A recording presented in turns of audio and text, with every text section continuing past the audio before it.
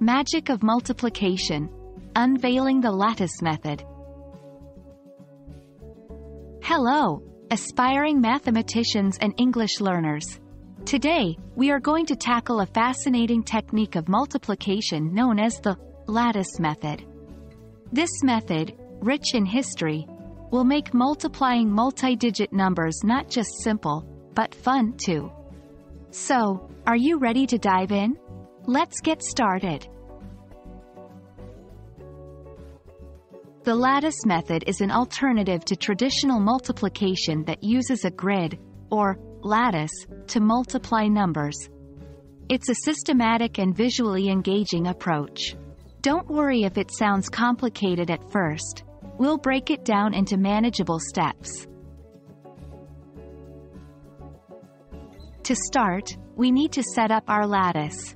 Let's take two numbers, for example, 24 and 13. First, we write each number on the top and side of our grid, with each digit in its own square. Our lattice then has 2 rows and 2 columns, as both our numbers have 2 digits. In the lattice, each square is split in half diagonally. These lines will guide us where to write the digits of our product. Visualize a tic-tac-toe grid, but each square is sliced from the top left corner to the bottom right corner. Next, we multiply each pair of digits, one from each number. We place the tens digit of the product in the top triangle and the units digit in the bottom triangle. For instance, if we multiply the first digits, 2 from 24 and 1 from 13, we get 2. So, we write 0 in the top triangle and 2 in the bottom one. We continue this for all the digit pairs. Now comes the fun part, adding along the diagonals. We start from the rightmost bottom corner and add the digits along the diagonal lines.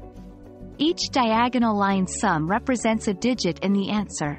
Remember to carry over any value more than 9 to the next diagonal. To get the final answer, we read the lattice from top left to bottom right. The digits we get in this order form our product. If you've done the addition correctly, the product of 24 and 13 should be 312. And voila! You've just mastered the lattice method. With a bit of practice, you'll find that this method can make multiplication a breeze. Keep practicing, and don't forget to have fun with it. Thank you for joining us today, and remember, with each lesson, you're becoming a stronger mathematician and English speaker. See you next time.